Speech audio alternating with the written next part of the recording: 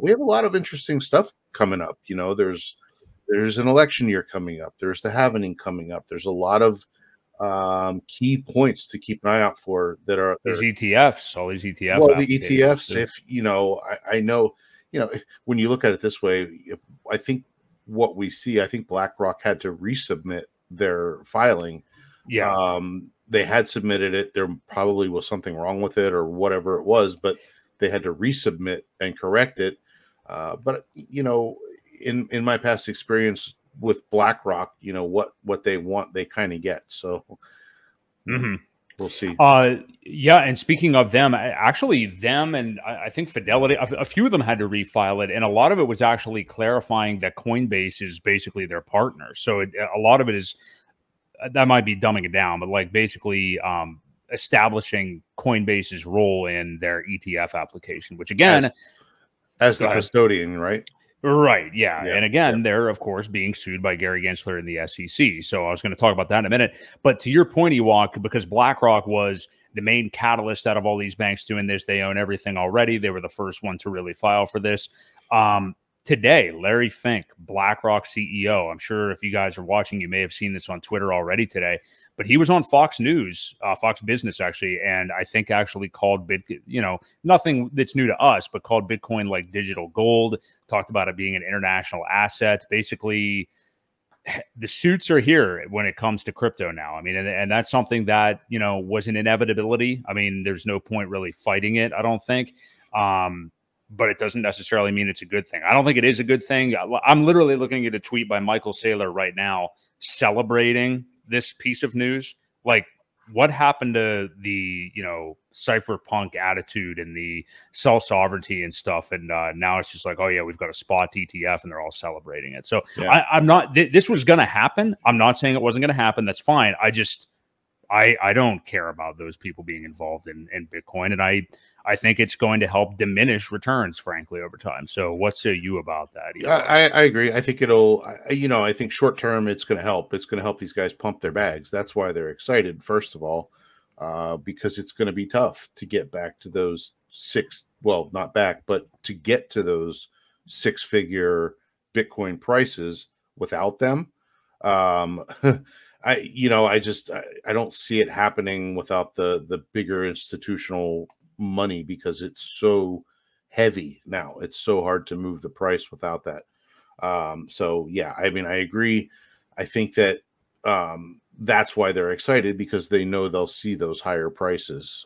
But what they get long term could be a different story. I think there could be, you know, you're just asking for a lot more manipulation, a lot more middlemen that want their piece of the pie.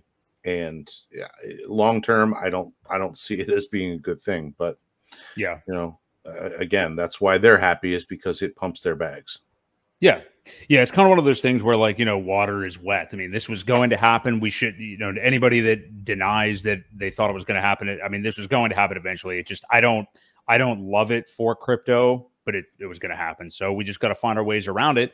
And if it's still like the crazy gains over the next, you know, 8 to 10 years that you're after, well, Bitcoin's just not going to be the way to do it, unfortunately. So you'll have to find another plan if you are looking in that direction. And we'll talk about some of those tonight. But in terms of these ETFs, so yeah, officially naming Coinbase as their custodian and stuff like that with it. Gensler's got to be gone, right? I mean, I know we saw what I think was a fake piece of news over the weekend, that you got duped by Ewok because you're gullible like that. No, I'm just messing with you. But it was going around, and a lot of people quoted it that Gensler himself was stepping down. I don't think there was truth to that. But certainly, like, he's got to be on the ropes. Like, he's basically shitting on every single person's party in the world right now when it comes to this stuff.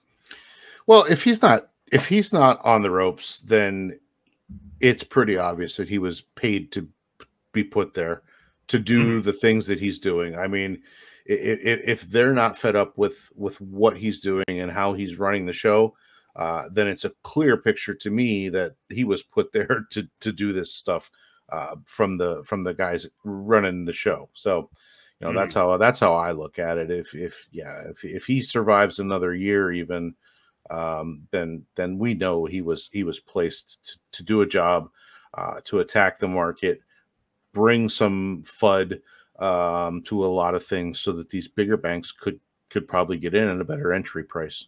So yeah, yep, and that makes total sense, and that's why, you know, we've had some speculation. And I saw somebody ask this question on one of our streams within the last couple of weeks when this ETF news started, and they said, why would this be bearish for price action eventually, or why would this help diminish the gains? Well, because of what you just said, Ewok. I mean, yeah, we're having like right now, and actually not even probably still now, but over the last few months, we've had these institutions buying at the, you know, back end of the FTX days in November of last year. You don't think they wanted to scoop up $15,000 BTC, you know, at that time? We've now done a 2x off of that. Regular folks in retail aren't going to be buying into this stuff until deep into 2024 again, probably. So, you know, they're going to be buying when it's running up to the 60Ks again, getting to previous all-time highs, surpassing all-time highs. And that's why some have speculated that once we get a little bit beyond those all-time highs, we may not see just the standard thing. So we did about a 3x off of 20K, the previous market's top at 69K. Does that just mean we do a 2x? Well, that would still be 140K BTC in this coming bull market. I just don't know. I don't know with all of these major players coming in. So I know we've kind of approached this before, but what do you think about that? I know we're looking a couple of years down the road still, but what do these huge institutions coming in do to Bitcoin's price and the market cap of crypto as a whole this cycle? Well, again, I think early on, it's good. I think it gives people a little more trust. For some reason, they like to trust their banks. And I do think we hit, you know, I said before, I think it's 135, 140 ish is my top call. I don't think it goes much more than a 2x, but yeah, we'll see what that whole trust mechanism built into some of these ETFs and the trading funds, now that it'll be on the major market. It's really hard to say. I don't like the thought of injecting more middlemen into the whole thing. Again, I think it always corrupts things. It could be a short-term bullish thing, but long-term bearish for it. But we just have to wait to see how it plays out. I agree with you. I'm at the point where I would honestly be ecstatic with 140K BTC this next cycle. I mean, if we would get there, there's a lot of people just like claiming, and they're traders because they are always kind of behind the 8 ball, I think, with the overall market in a longer time frame. But they're just acting like it's fact. I saw that Pintoshi account talking about 180K BTC in 2026. Honestly, I heavily doubt that. But yeah, I think people just have to kind of look at the environment right now and see where we are. If we get 6-figure BTC this time around, I will be very, very happy. So, you know, I know a lot of people out there are still just claiming that that's definitely going to happen. We'll see. I hope that it does. But again, this is why if you are still in it for the newer products that have more gains than just the paltry ones you'll get from BTC and even ETH, maybe at this point, we'll talk about those tonight, obviously. So